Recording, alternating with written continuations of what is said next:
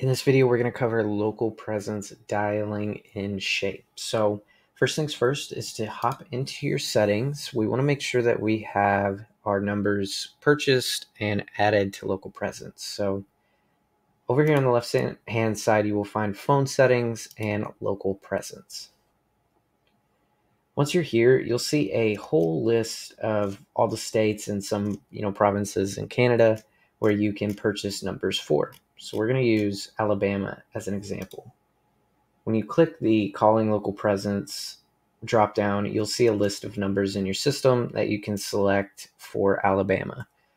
Same thing for SMS. You just choose that number, and then whenever you call an Alabama lead, Shape will look at these numbers and choose one.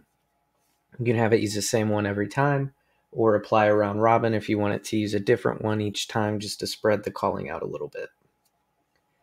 If you don't have any numbers for these specific states, hop into Manage Phone Settings, and where it says Shape Software Phone Numbers, you can hit Get Phone Number, put in the area code for the state that you want, and purchase that phone number.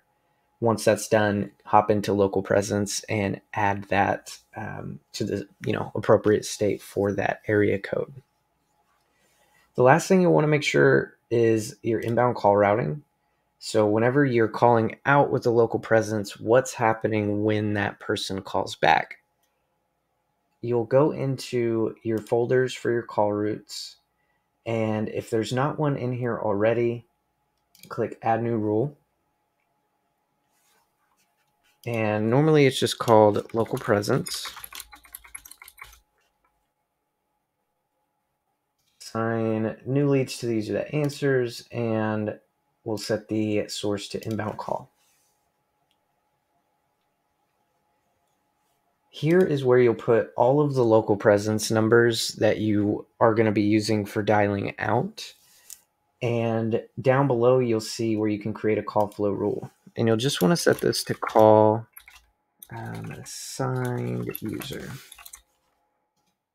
And the call route option will be assigned user. And then you'll choose the department that you want to route this call to. So the reason being is whenever you call out with local presence, that will be assigned to that specific user. But when that call comes back, we want to make sure it's being routed to the user that made the call initially. And this is how it's set up. Feel free to reach out to the support team anytime regarding setting up inbound call routing, especially for local presence. We'll be more than happy to help you set that up.